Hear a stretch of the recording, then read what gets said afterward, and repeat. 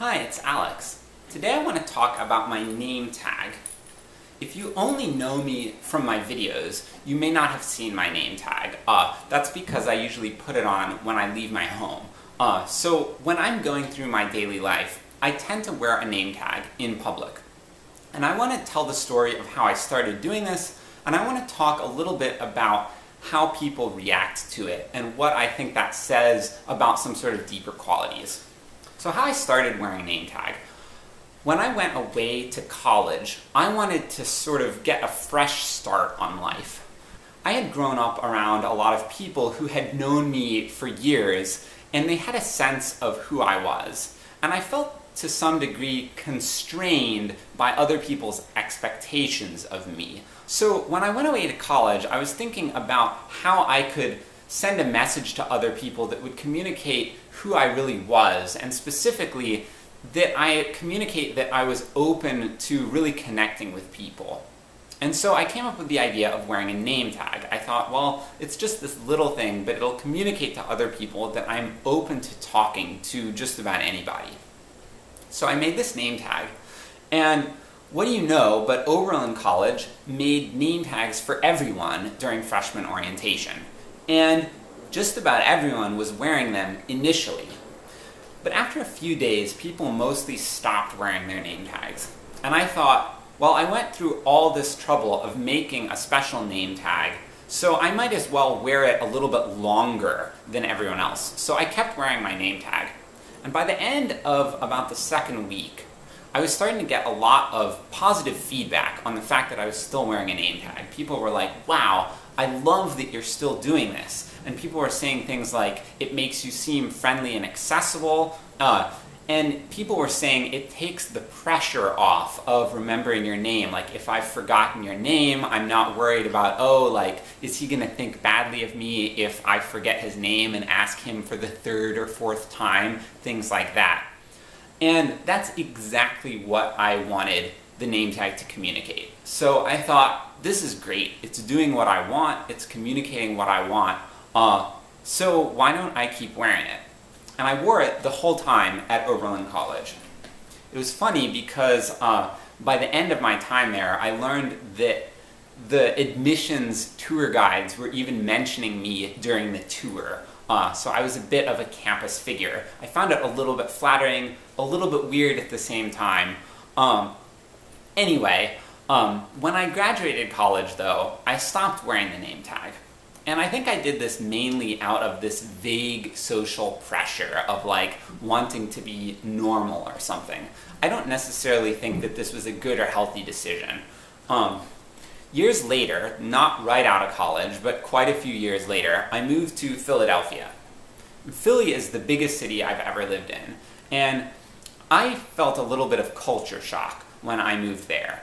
It seemed pretty closed off, the sort of general social atmosphere on the street and in other public places. Like, people tended to not talk to each other very much, often not even make eye contact.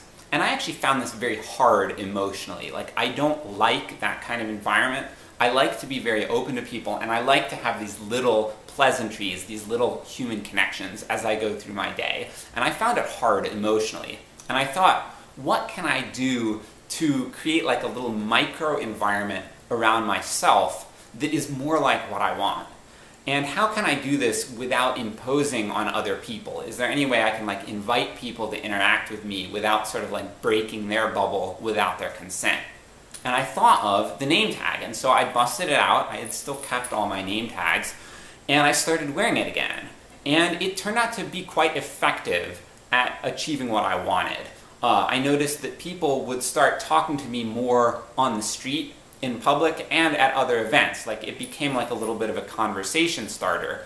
And to my surprise, it didn't invite any more uncomfortable interactions than I had been having previously. Like, on the street in Philly, I often do have a lot of uncomfortable interactions with people, like aggressive panhandling, things like that. And I didn't necessarily get any more of that when I started wearing the name tag. It was more just everyday people talking to me in ways that I felt comfortable with. So that was great. I've also had a lot of people continue to tell me positive things about how they think it's great that I wear a name tag and how they think that it communicates what I'm trying to communicate, which is that I'm open to people. A few times, though, I've had people express negative things about their reaction to my name tag. And I suspect that there are probably a lot more people who have reacted negatively and just haven't shared it with me, because I think most of the time if someone reacts negatively and there's someone that I don't know, they're not going to share that with me, and I probably am not going to see how they reacted. Like, all I see is the person sort of close off or distance themselves from me, and I don't necessarily know why. But I've had a few people say that they thought that the name tag was weird in a bad way. And I want to talk about that and engage with that. So I have these two different responses. On the one hand, there's like the positive response, and on the other hand, there's this negative response. When I've talked to people about their negative response, which is mostly people that I know who express that they felt that way initially and then got over it, when I've talked to those people, it really hasn't come down to anything more than just this idea that it's weird and that it breaks some sort of social norms. And I want to ask the question, is it good to sort of drive your choices or decision making on the basis of those sorts of reactions? And I think that the answer is no.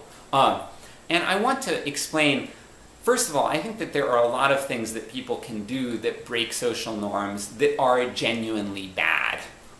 They're genuinely harmful to other people. Like a good example, I talked about this in a recent video, talking on and on at length without people's consent, like talking at people. That's something that I see pretty frequently in our society, and I really don't like it. And I think that that's something that is genuinely damaging.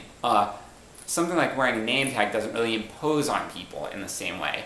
So I think it's a little bit weird to react so negatively to something like a name tag that doesn't impose on others when there are all these other behaviors that actually do. Another reason, though, that I don't like this idea that the name tag is sort of weird in a bad way is that that same idea can be used to justify all sorts of other negative reactions to things. So a good example is homophobia or other like anti-gay, anti-homosexual sentiment.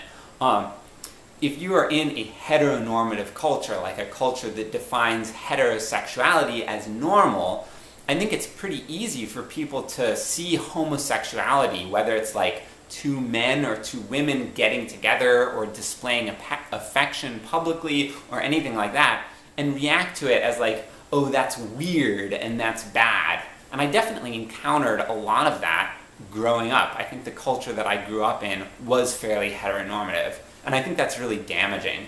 I think those are an example of another way in which people can be viewed negatively because they're labeled as weird. This is something that I've always been pretty sensitive to, because there are a lot of ways in which I am pretty weird, and I think a lot of them are ways that are actually, they're positive things. They're things that are really positive in my life, positive parts of my identity. So when I think about all these things, I think if someone reacts negatively to me wearing a name tag, maybe that's good. Maybe it'll give them an opportunity to challenge that, as many of my friends have done. Like a lot of people that I know said that they initially did have like a slightly negative reaction to this, but then as they got to know me, they realized that I had a positive reason for wearing it and that it reflected my personality in a deep and positive way. So I hope that this story can illuminate a little bit more about who I am, and I hope that it can also inspire you to start thinking about how and why you're making decisions, and to, you know, take that whole like weird reaction with a grain of salt. I don't think that it's good to let people push you into decisions you don't want to make because something is labeled as weird. I say go with what you want, go with what you feel like resonates with you on a deep level. I think that that will help you make better decisions. I'd love to hear from you. If you have anything to say, anything to add, or reactions to this, please share. And I hope to make more videos soon. Thank you.